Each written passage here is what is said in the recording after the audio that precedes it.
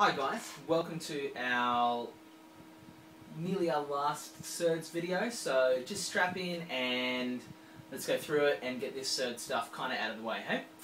Right, I'm going to look at multiplication and division of Surds, okay? So when we're multiplying Surds together, we have this general rule that I want you to have a look at, that if we have a root x times b root y, we're going to have ax root by.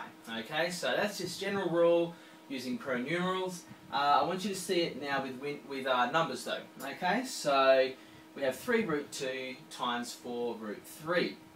And we're ending up with 3 times 4, so the number's out the front, times the square root of 2 times 3, which is the numbers that are inside the square root function then.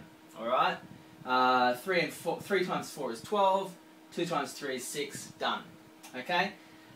So the steps for multiplying surds together is that firstly we multiply the coefficients, remembering that coefficients are the numbers that are kind of at the front, and then we multiply the roots, so the numbers that are inside the square root function.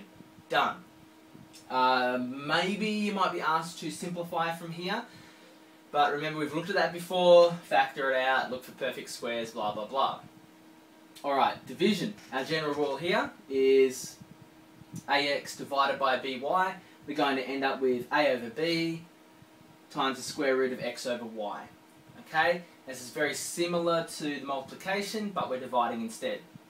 So with numbers, 6 root 4 divided by 3 root 2 is equal to 6 over 3 times the square root of 4 over 2.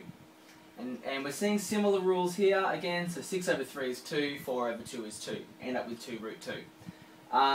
Here we have rules divide our coefficients, so numbers out the front get divided, then we divide the roots, the numbers inside the square roots get divided against each other, done. Again, might need to simplify from here, not with this one, do the same process that we've done before with simplification.